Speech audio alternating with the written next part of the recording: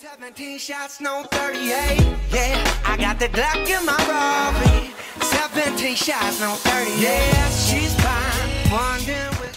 What the hell's going on, guys? This is Carmen Cali bringing you another gameplay and commentary. And first thing first, I am so sorry for the fact that I did not upload a video yesterday, Thursday. I know my upload schedule is just Tuesdays and Thursdays, but just due to an unfortunate events, it turns out we had major storms out here last night and pretty much most of the early evening, and it ended up knocking out like everyone's service provider in my area who has Xfinity, and it just turns out that without having internet, I can't upload anything to you guys, and I apologize for that. But I will definitely make sure to get this video uploaded today, today is Friday, and I hope you guys enjoy this video. But anyways, let's get right into it. Just a few basic tips for Battlefield 1 if you're playing as a medic. I find that tend to be pretty easy. Definitely be around all your squad mates. That plays a big part. They can protect you because most of them have like an assault class, and then they also have support class, so they have LMGs and SMGs or assault rifles, which I really don't think there's any assault rifles in this game, or even a shotgun class if they're running assault. I find that to be very useful. It definitely helps out. That way you can just keep healing them. That helps build up your score.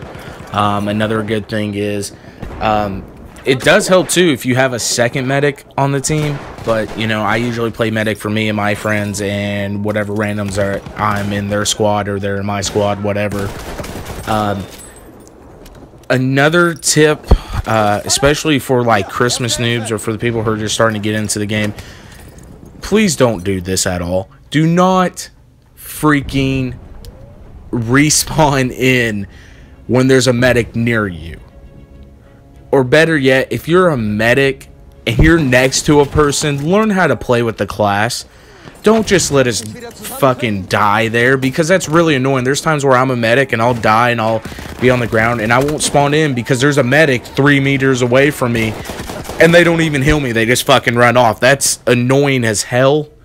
At least know what kind of class you're using. Don't just use it because, oh, you got a freaking semi-auto freaking rifle. I mean, that's really annoying why people do that. If you're going to play with a support, play a support. You know, throw some ammo pouches down, throw some ammo crates. Do your job. If we're playing Conquest, you're going to have vehicles in it. Use, like, the limpet charge. Use all that stuff. Anti-tank grenades. Put some freaking work in. I mean, your support for a reason. And for you newer medics, make sure you're aware of what's going on. Just go in there and freaking heal us real quick. And then throw down a med crate. As you guys can see in this gameplay, I tend to do that. And don't be afraid to use like your secondaries too, as you guys can just tell in that video. I was trying to reload my weapon and stuff like that.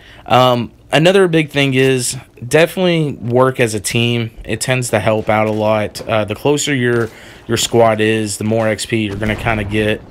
It just seems that way. Don't quote me on that if you do get more XP or not.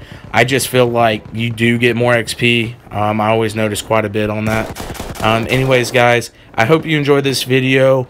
Let's end 2016 on a good note. I hope I can hit 100 subscribers, so make sure to hit that subscribe button, hit a like, share it to your friends. Definitely hit the little bell in the top right corner so you can get notifications to this. And I will see you guys in 2017. Hell, I might even have a video up in 2017. But thank you guys so much for the support and the respect, guys. Thanks. I'm out.